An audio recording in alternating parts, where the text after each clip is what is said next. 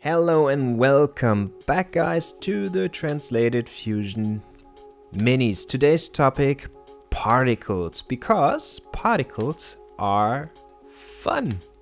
Okay, and what we need now to start our particle system are two nodes. One is called particle emitter, here it is, and the second is called particle render, this one.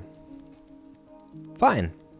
This particle render node is the one I want to view in my image view. I click on fit and here you can see the emitter. Right now it is set to sphere, but that can of course be changed right here. I could create a cube or whatever. I want to work with a mesh.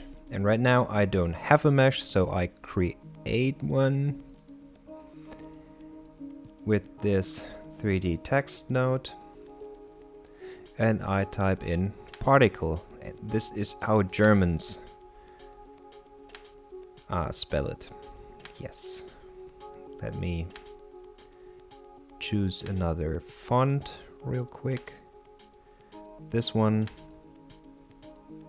And because our emitter is set to mesh, we can now simply plug this in.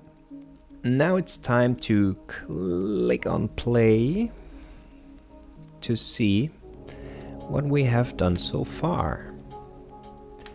Looking good. Particles are emitting in the shape of the mesh, in my case this word. To make this a little more visible, I increased the particle count by changing this number to 200. And now you can clearly see what's happening. Okay, so far so good. We have the particle emitter and the particle renderer. And whatever sits in between those two, absolutely your choice. Let me, for example, add in this particle turbulence node. And guess what? Our particles are being turbulenced. Okay, and now it's on you again.